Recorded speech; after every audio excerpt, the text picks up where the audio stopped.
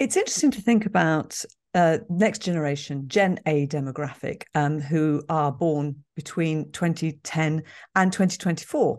So some not born yet, and what they may have to come and what their expectations are in terms of the workplace.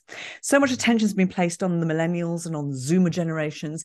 What should we be thinking about in terms of Gen A and what approaches we might need to take that are different? Absolutely. Well, first of all, for some of the early ones born in 2010, it's only another 6 or 7 years before we're really going to sort of see them entering the workplace. And one of the things I really like at the moment is this awareness on mental health that seems to be emerging. And so if you're an employer that's offering healthcare at the moment, I suspect, in fact, I'm confident from the reading I've done, that Gen A will expect mental health coverage alongside. You'll no longer be just purely offering that physical healthcare. Clearly, and I think that this is a good development, even though I have a university degree, I think there'll be a lower emphasis on university degrees as a path to career progression.